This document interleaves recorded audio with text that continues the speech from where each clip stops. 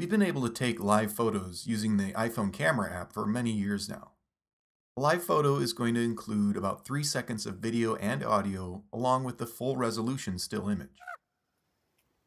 When in Photos, any live photo is going to have a live photo menu in the upper left when viewing it. To watch the live photo, tap and hold anywhere within the image. Tap on the Live menu and we can switch the live photo to Loop, which will just repeat the video from start to finish. Notice how it fades back to the first frame during each loop. Choose Bounce and the video will play forward and then reverse and so on. Long exposure will create a motion effect, which works well with flowing water or objects moving in one direction. In this example with the waterfall, switching to long exposure adds a nice motion blur to the flowing water, but the rest of the image remains in focus. Turning live photo off will remove any motion and sound, leaving only the still image when viewing in your library. But the live photo can be reactivated at any time. Next, let's jump into edit mode with a live photo. When we do that, a live button will appear to the left of the adjust button. Select this and we're able to trim the beginning or end of the live photo or change its key photo.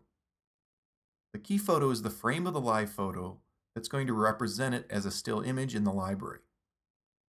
To adjust the key photo, tap and drag on this box to move it on the timeline. If I prefer a different frame to represent this photo, I can just leave the box there and tap Make Key Photo. We also have trim handles at either end of the timeline.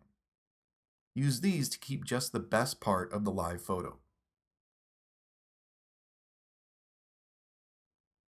Tap Done, and now that frame for the key photo is changed, and the video is just a bit shorter.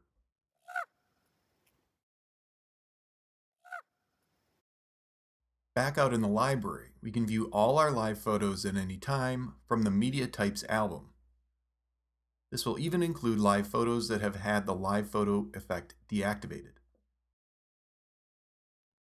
To make a live photo a true standard still image, we can duplicate it as a still.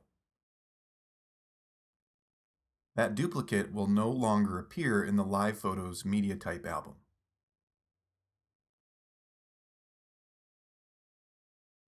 So we now have a live photo version of this image and a separate still image version.